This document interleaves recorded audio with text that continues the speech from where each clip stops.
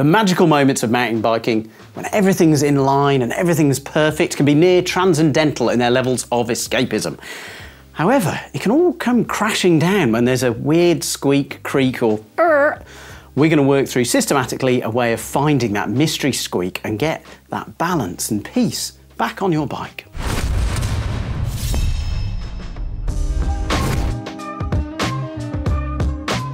We're going to spin the front wheel and have a listen, because that's a great way of finding out if the rotor is warped or maybe it's got a bit of a bend in it and it's out of true. We're then going to look at the pad alignment, we're going to look at the caliper alignment and see how worn stuff is. But let's try that sound first.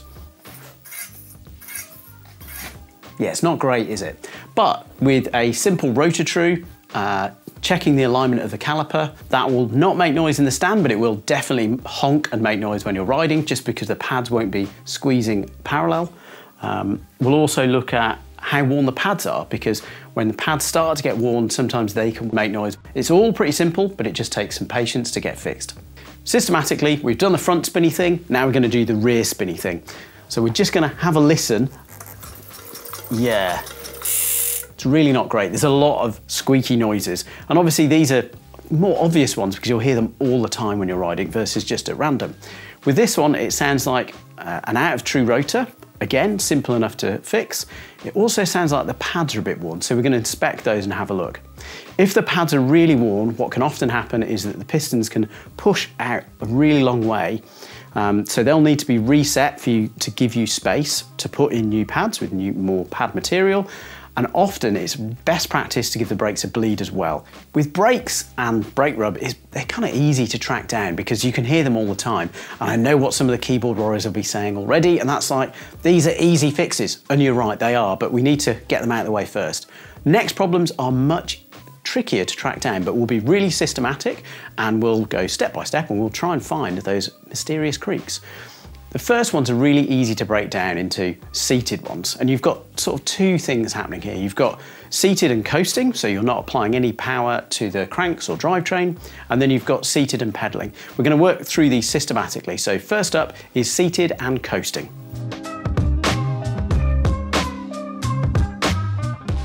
Okay, so we're looking at seated squeaks, but not whilst pedaling, so while coasting. So you're not applying any force through the pedals or the drivetrain. Okay, so this one is one where you're going to have to work through step by step. It could be the saddle itself. Sometimes where they're inserted, you've got this kind of metal or carbon rail, more so with the metal rails. Sometimes this insertion point in the back can get a little bit crusty, so you might have to clean it. And there's going to be a theme and mantra that I'm going to talk about a lot, which is sort of like assess, clean and re-grease. And that mantra works through all of the points on a bike, and especially in this seated section. So work through, look at the clamp bolts here, so you're going to have to double check which ones you need. There's a variety of different clamps, whether they be 2 pinch bolts or there'd be one as well. Do make sure that when you kind of like have a look and listen to those creaks as you kind of twist parts around, it could be something as simple as the rails in there, the clamp area here, just having a bit of dirt. And as you're sat on the bike, that dirt and probably lack of correct torque here will allow for a bit of movement, and that movement will make noise. That's the second theme, I guess. So work from the top down. Assuming you've got a dropper post, again, make sure that the dropper post is all tight and working. Also, just cycle it through and just check that it's working. Often they've got these little collars. Okay, great example here. This collar is a little bit loose. So what I'd probably do is do this same mantra of clean, assess, grease. And we'll do that with all the moving parts. So clamp collar, there's a lot of variety here. This one's kind of a more classic wraparound, but you might have a wedge clamp. Wedge clamps often do need a little bit more attention because there's simply more moving parts with them. Just be really, really mindful that often they're not captive, so they're not held by the frame. So as soon as you pull that seat post out, you can have the really awkward moment of that clampy wedgy thingy dropping into your frame. Don't ask me now how I know about that, but I do, and it's unfortunate. So just make sure you've got an Allen key on it at least to catch it. And with that, much like you will do with this clamp here, remove it, give it a clean, re-grease some of the parts. And I'm talking about grease, and you've got to use the right stuff in the right places. So if you've got metal on metal, by all means, use whatever you've got. If you've got some thicker lithium grease or you've got some assembly grease, that's great stuff. However, with carbon frames and carbon seat posts, or with alloy frames and carbon seat posts, or more commonly where you've got a carbon frame and an alloy seat post, make sure that you use the assembly paste. The assembly paste is similar to lots of other greases, where it creates a barrier layer between the parts, so you're not going to get corrosion, and you're also going to not get as much grit in there, which is going to make this noise. But with the assembly paste, the dedicated sort of carbon assembly paste, you've actually got some grit in there already. And no, this isn't to kind of like make noise already, it's just to aid grip. Often carbon frames inside are ridiculously smooth, and the clamping force that you need to hold it in place would be really, really high, and in some cases that can make the dropper post not work. So using this assembly paste means that you can keep within the torque ratings of both the seat clamp, the band-on style here, and the dropper post. Now we're going to go to seated creaks, pedalling edition. Subtleties are there, and the big thing is that we're going to apply power through the drivetrain. So we're going to look through all of those parts one by one to try and find where those creaks could be. We're going to start at the bottom with the pedal. Pedals have a really tough life. They get bashed on roots, they get bashed on rocks, they get smashed through rock gardens, and they have to endure mud baths on a regular occasion. So I would recommend giving your pedals a service. Most pedals are really easy to service. They might look relatively complex, but the bearings inside are probably pretty easy to get to, and would definitely welcome some more grease, which might have washed out, hopefully hasn't. If you're really engaged, there's videos on how to service the pedals. Most pedals, good pedals, will have service kits available, and it's well worth doing because a lot of creaks can come from those. So that's our starting point. So next up in the drivetrain and the creak edition is we're going to look at where the pedal attaches to the crank. Make sure that's tight, make sure it's greased as well. I mean, it's a tricky one to check, and actually if you haven't greased it, it might be an absolute bugger to get the pedal off, but it's a good reminder to grease your pedals before you put them onto the cranks. Moving up through the crank, make sure that the chainring bolts are tight. Okay, this is a 3 bolt from memory, or it could be 8 bolts, right? We've got 2 different versions, but make sure that those bolts on the other side of the crank are all tightened up. If you've got kind of like traditional 4 bolt or 5 bolt chain rings, make sure that those are tight. Next, we've got a bit of a sticky problem, which is bottom brackets. There's a large variety of different bottom brackets, and it can be a source of lots of creaks. And the reason why is that, well, all your power is going through it. It's also because it can be echoing through the kind of hollow structure of the frame, be it alloy or carbon. So best case scenario is just to check it quickly. With this one, we'll just pop the chain off and have a look. With the chain out of the way, this should spin freely and really silently. Unfortunately, it sounds a little bit like someone sawing at wood, and that's indicative that the bearings aren't in a happy place. With the cranks out, you can inspect those bearings. Maybe if they're not sort of completely crusty and completely muddied, you might be able to rescue them. Be mindful that not all bottom brackets actually have serviceable bearings. It's a bit of a shame, but some of the bigger brands have basically sealed cartridge bearings, and they've got kind of fragile plastic covers on that mean you can't access them. Other systems do allow you to kind of pop off rubber seals and top up the grease. If you've got one of the bigger manufacturers ones with these sort of plastic covers that you can't remove, it's just new bottom bracket time. Final place to look, it's often overlooked, and that's because it's off bike. It's actually your shoes and the cleat interface. Different pedal systems obviously use different cleat systems, and how they load is different. So some of the Shimano style or Fun style pedals, for example, use a dedicated metal cleat, and that loads against the pedal. With some of the Crank Brothers and some other different systems out there, the shoe actually loads onto the pedal. So that means that where the load is happening is in a different place. And if those interfaces are worn or aren't quite as they should be, and they can move or squeak, well, as I've said, you'll get noise from them. So make sure all those interfaces on your shoes, they're greased and the cleats aren't too worn. And with Crank Brothers or other systems like that, make sure that the pad tabs where the shoe is loading the pedal is clean as well, because you can be surprised about how much noise you'll be able to get from pedals as well. With out of saddle pedaling efforts, there's a lot more dynamics about the bikes and a lot more opportunity, unfortunately, for squeaks and creaks. First point of call is the rear mech. Some clutch systems can work against the mech itself and actually back out that main bolt. So just make sure, as if you don't know the mantra already, of inspect, grease, and torque up to the manufacturer's setting. Really mindful, especially on rear mechs. Some mechs have got clutches, which are really good.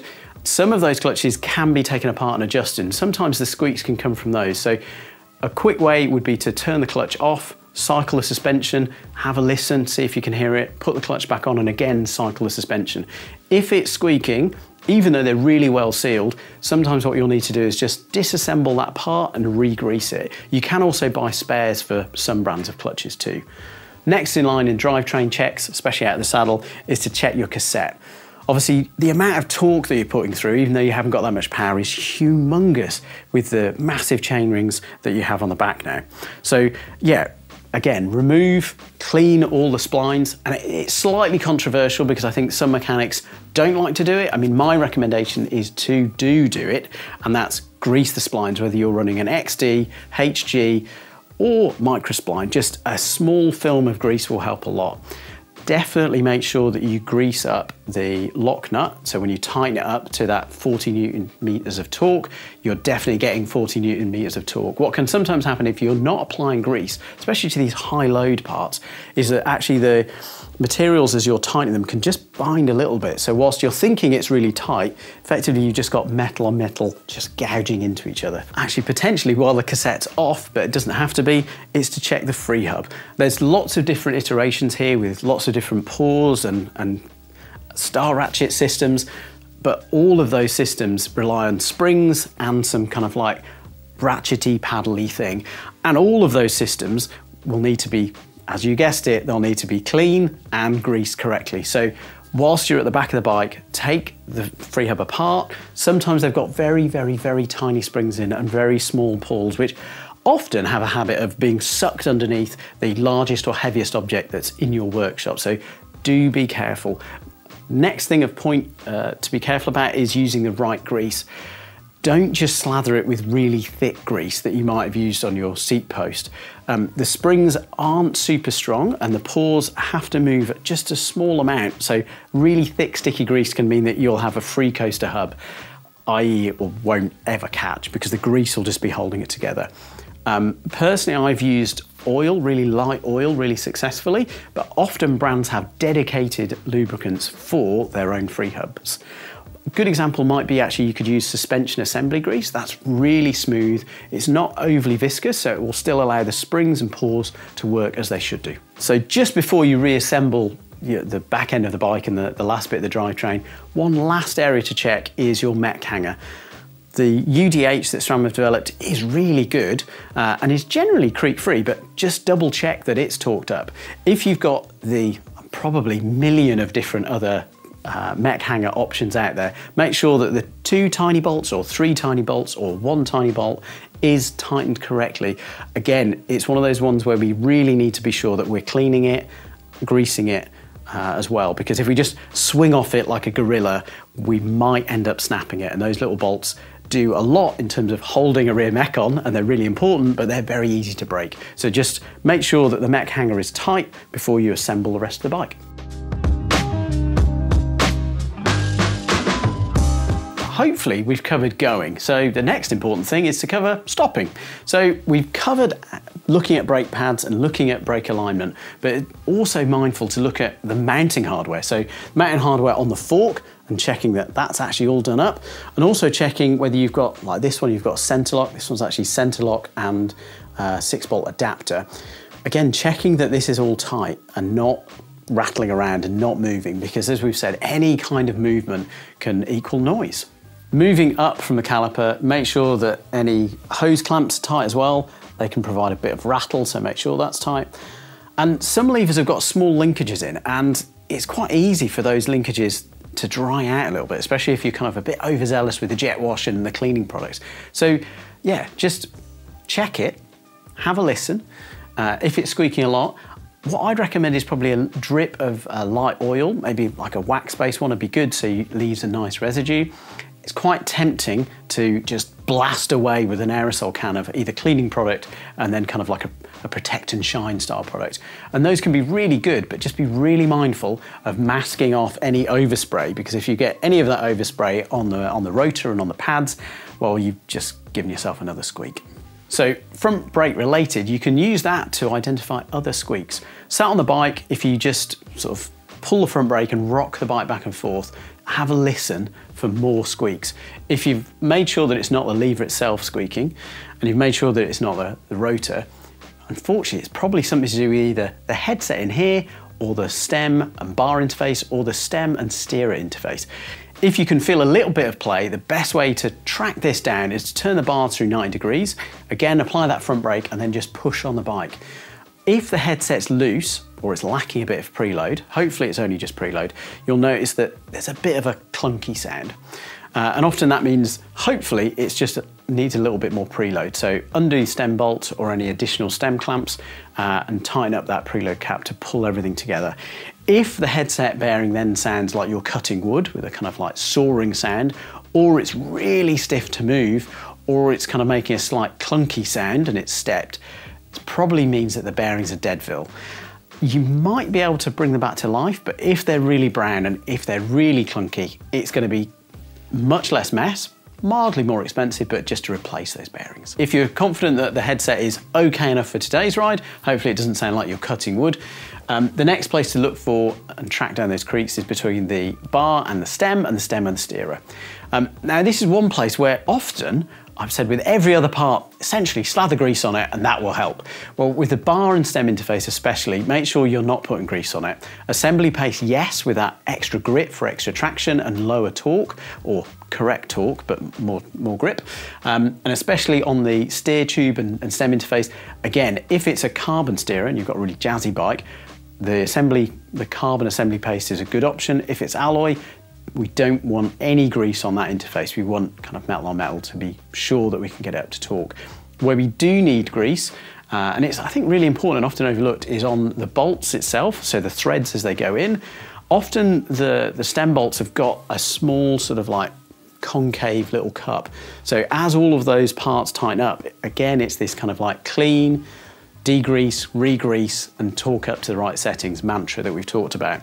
It can be something as small as a little bit of grit in here, and as you're honking on the bars out of the saddle, it will creak. So make sure all of this assembly is nice and clean, torqued up to the right settings. If you've done all of those things and the headset's new and fresh, but you're still getting a bit of a weird noise, again, turn those bars 90 degrees and really lean on the bike. If it creaks, turn it kind of all the way around to kind of as if you're riding the bike. Again, apply the front brake and push again really hard with lots of force as if you're about to compress the fork. If you're getting a creak, it could be the CSU. So that's the interface here between the steer tube and the crown. Some forks, I've noticed it more on e-bikes, unfortunately. It just means that you'll have to get a new assembly, basically. Sorry, it's quite expensive.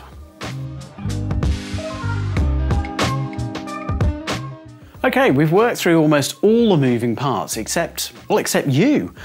No, I'm not talking about your clicky knees or your slightly dodgy back that makes you go, ah, at certain points. No, I'm talking about you on the bike and how when you ride and you're dynamic on the bike, it's going to load the bike up in different ways. I guess first port of call is going to be the quick releases or the axles and through axles, because as you load the bike in kind of like a sideways, if you're crossing it off camber, for example, it's going to load those points. So make sure those are, as you know from the mantra, they're cleaned, probably degreased, re-greased and done up to those manufacturer's torque recommended settings. So with those out of the way, we're going to look at the other parts of the bike that can kind of move when you're reload dynamic on a bike, such as on off-camber sections. With a hardtail, hopefully there's nothing moving. And now if there is a creak, continual creak on your bike, especially on off-camber sections, make sure that you really look at all your frame junctions. That's often where things start to crack or start to release, let's say. So on a hardtail, do a thorough frame inspection. And if there's any hairline kind of paint nicks or scratches in suspicious tube junctions, I would say kind of around the head tube or maybe around the bottom bracket, maybe take it to a bike shop for them to cast an expert eye on whether your frame is unfortunately deadsville or not. Okay, with a suspension bike, we've got loads of pivots to look at, and all of those points can be points where we're going to get movement not in the plane or the direction that the bike was intended to, and that, as we know now, can create noise, and noise must be banished. Thankfully, suspension designers have helped us quite a lot, and they go through a really nice process of designing really big bearings where there's the most load. So start with the big bearings, that's often around the kind of main pivot junction here, and then work your way through all the pivots. Obviously, if it's got a flex pivot, there's not a lot that you can do in terms of looking after that, but with all the other parts where you've got either bushings or bearings or a combination of bushing and bearings, it's that same mantra of cleaned, re-greased and done up to the manufacturer's torque recommended settings. If you're still getting annoying noises that are crushing your zen on your rides, there's probably one place last to look, and that's cable rub. Lots of cables can make tiny little squeaky noises as they're moving and as they're cycling. So just make sure that all those cables, if they're coming in contact with either the frame or with other cables, that they've got some protection. You've got options here. You can zip tie cables together. It's not my favorite one because sometimes you need those cables to move, especially if they're crossing over. My preferred option is that classic of mechanics, the 3M mastic tape. You can use it really well everywhere to eliminate lots of cable rub and a lot of cable noises. Hopefully we've eliminated the noise. Now, depending on what conditions you ride in, and we're sort of in extremes of where these things can happen. So if it's really wet and grotty and muddy, like it is in the UK a lot of the time, or conversely, it's kind of like dry and arid and dusty, both those extremes, you can get lots of creaks. So you might have to work through this sort of noise cancellation, zen enhancement process fairly regularly. But once you've got it down pat, you'll work out where your particular bike starts to make creaky noises early on. You'll be able to limit them and bring that wonderful, magical zen moment back to your mountain biking.